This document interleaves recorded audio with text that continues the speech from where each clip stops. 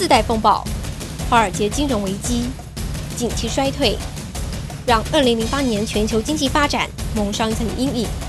埃及知名政治经济学者萨米尔阿敏认为，全球资本主义已经出现系统性风暴。当控制市场的少数人越来越富有时，一般民众却都成了输家。究竟全球化陷入了什么危机？对世界经济局势会有什么冲击？ It's a monster. Yes, it's a monster, but it's a monster which can be defeated also.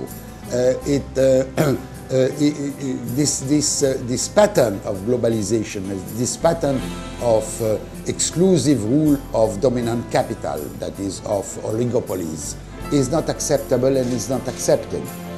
The breakdown which is starting by the financial crisis, because the financial globalization is the Achilles heel of the global capitalist system.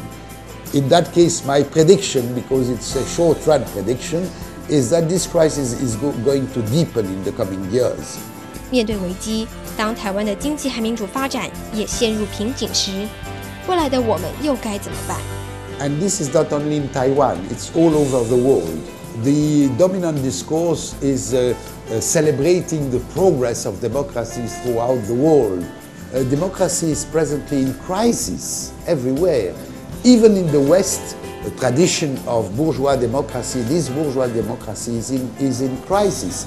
We have enormous social movements of resistance to neoliberal pattern of ruling the society.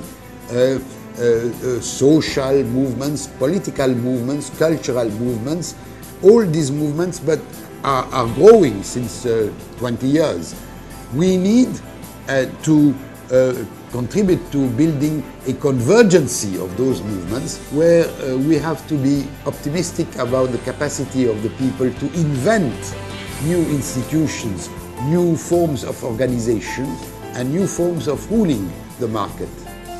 面对全球化危机，连以往的强权美国也都自身难保。未来谁又会是新的世界盟主呢？ I think that the probability for it to come to crystallize during the coming years is high. That is, there is a growing demand for a real multipolar system. A multipolar world is a world in which all nations have their place.